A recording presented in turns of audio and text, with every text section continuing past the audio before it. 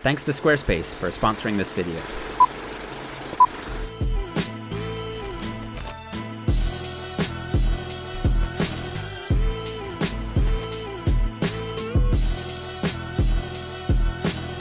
Okay, welcome everyone to a new episode of Myth Bust Monday. This week we're going to be looking at detox diets.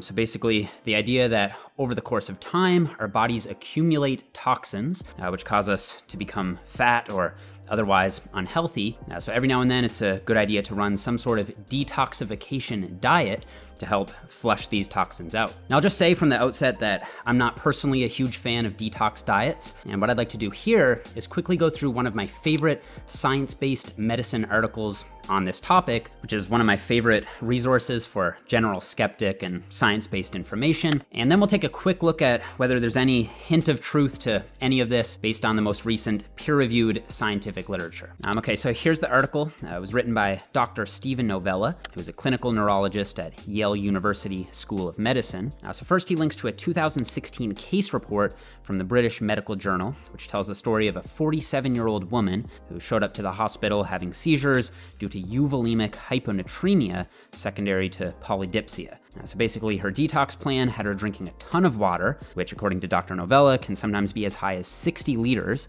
which is insane. But anyway, if you drink more water than you need, you run the risk of developing hyponatremia, which is basically just a very low level of sodium in the blood. So Dr. Novella explains how this happens. If you drink too much water, you can overwhelm your kidneys and get hyponatremia, which can then result in delirium, seizures, and brain damage if you try to correct the low sodium too quickly.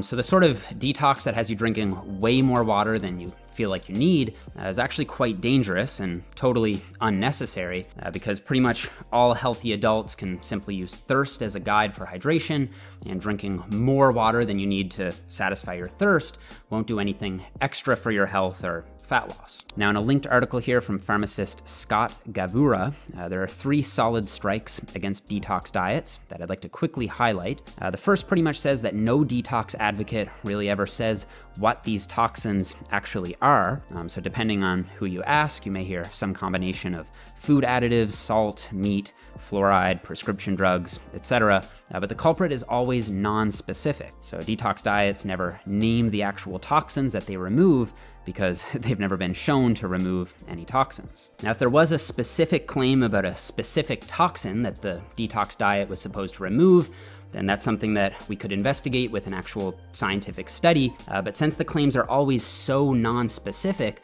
it allows these detox plans to stay outside the purview of actual science while still sounding somewhat sciencey to the general public. Now, the second strike here kind of says 2 things.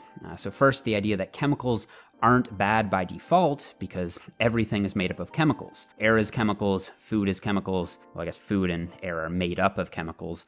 Drugs are chemicals, and so forth. And then secondly, the idea that when it comes to things that are actually harmful, our bodies have already evolved a very complex and effective system of defenses for their removal. So the skin, kidneys, lymphatic system, GI system, and the liver already make up an astoundingly complex and sophisticated detoxification system. And also the idea that the liver and kidneys act like filters, where toxins are sort of held until they're cleaned out, just isn't accurate physiologically. Now, the liver converts toxic substances into other substances, which are then eliminated in bile or urine. So these systems are self-cleansing and don't seem to need any help from detox diets. Now, the third and final strike against the detox diet comes from a pretty cool paper. It was published in the Journal of Human Nutrition and Dietetics and looked at a bunch of popular commercial detox diets, including Dr. Oz's Weekend Cleanse and the Lemon Detox Diet. And pooling all of it together, they basically concluded that at present, there's no compelling evidence to support the use of detox diets for weight management or toxin elimination,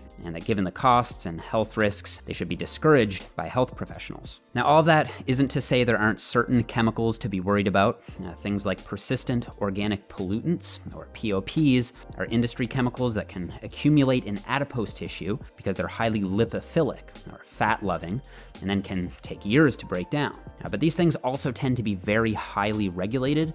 The European Union, USA, and Australia have been steadily banning POPs since the 70s. And also certain heavy metals like arsenic and mercury can be toxic to humans at low doses, but these are also generally heavily regulated in developed countries. So for example, in the case of mercury, most people have detectable levels, although these levels are generally not sufficiently high enough to cause adverse health effects. And as a result, it seems unlikely that the average person would benefit greatly from metal detoxification. Now, what I personally found to be the most interesting in all of this was how some new research might actually help inform us on how to make a sort of science-based detox diet in the future. So according to this paper, if anything should qualify as a candidate for actually benefiting from a dietary detox, it would be either POPs, so persistent organic pollutants, which have been used in pesticides and electrical equipment in the past, but have been banned since the 70s, or heavy metals like lead and mercury, because unlike nearly everything else, these compounds are actually not easily filtered out by the liver and kidneys, and like I said, can accumulate in fat tissue over time. They instead said that although there is currently no evidence to support the use of commercial detox diets for removing toxic substances, there may be certain nutritional components that possess detoxification properties. And then they laid those components out in this table here. So this is where it actually starts to get a bit complicated. And I think it's worth mentioning that most of these things have only been tested in animals. But just looking here at citrus pectin, for example, now this is interesting because this is a substance you can find in the peel of citrus fruits, and it's a natural chelating agent, which means it might be helpful for eliminating heavy metals like lead. And then I found this part really interesting. The classic fat substitute olestra, which I've actually tried in fat-free potato chips in the States, because it's banned here in Canada, may in fact be able to absorb PCBs and eliminate them in the feces. But remember, even though PCB contaminated equipment still exists, they were banned from production in the 70s. And I don't think we should get our hopes up for olestra as a detox diet ingredient, since it has its own string of health concerns. And like I said, it's banned here in Canada and in the EU. So again, while this is all very interesting and may point toward a subject for future research, I think there are still a ton of gaps to be filled in here before we're ready for a true toxin elimination plan that's actually based on legitimate scientific evidence. Now, I think the authors of this paper also nailed it when it comes to detox diets and weight loss. Although it is plausible that energy-restricted detox diets are able to produce short-term weight loss, it's unclear whether they're useful for maintaining a healthy weight in the long term.